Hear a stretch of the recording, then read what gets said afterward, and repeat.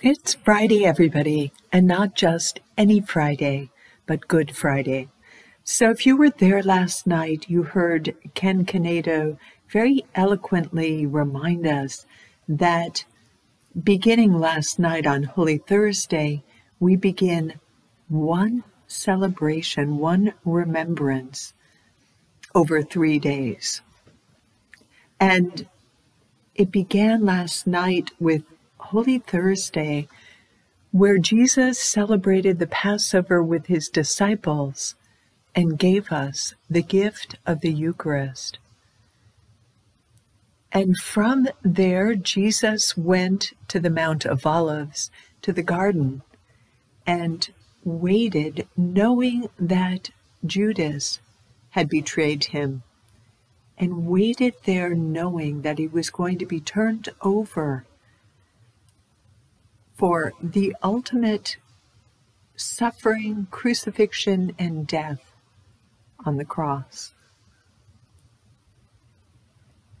So I remind all of us that we're working our way to Easter, and we know that. We know how the story turns out, but we can't skip ahead. There is no Easter without the cross. And so in this movement that began last night with Holy Thursday, it continues to the cross. And you and I are called to go there with Jesus. So I'll remind us that every year we hear from the Gospel of John.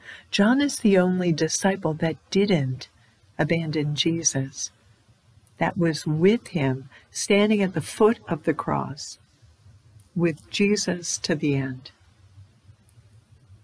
You and I are called to do the same.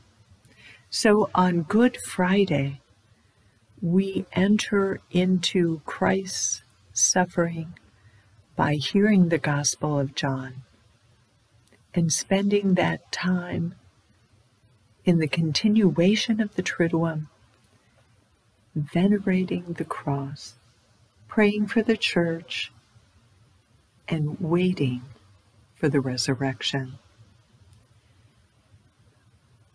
Again, I'll remind all of us, there is no Easter or resurrection without the cross.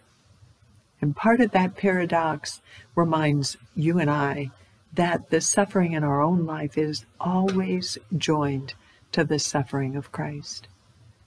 And it is through our own crosses that God redeems us, suffers with us, and ultimately brings us to eternal life in heaven.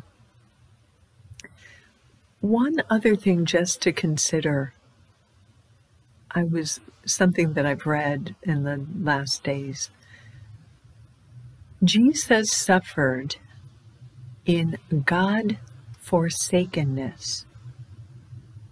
So though God was always with Jesus, his Father was always there, by taking on our sinfulness, like what our sin does to us, it separated him from his Father. And yet he trusted the God that we are called to trust. And I remind us that when we suffer, Christ is always with us. So on this Good Friday, may we celebrate what God did for us in the sorrow that it deserves and the hopefulness of what it means in our life. Happy Good Friday. See you at church. Remember, it's the only day that Mass is not celebrated, so we will receive Eucharist that was consecrated last night. I'll see you at church, and it's almost Easter. God bless you.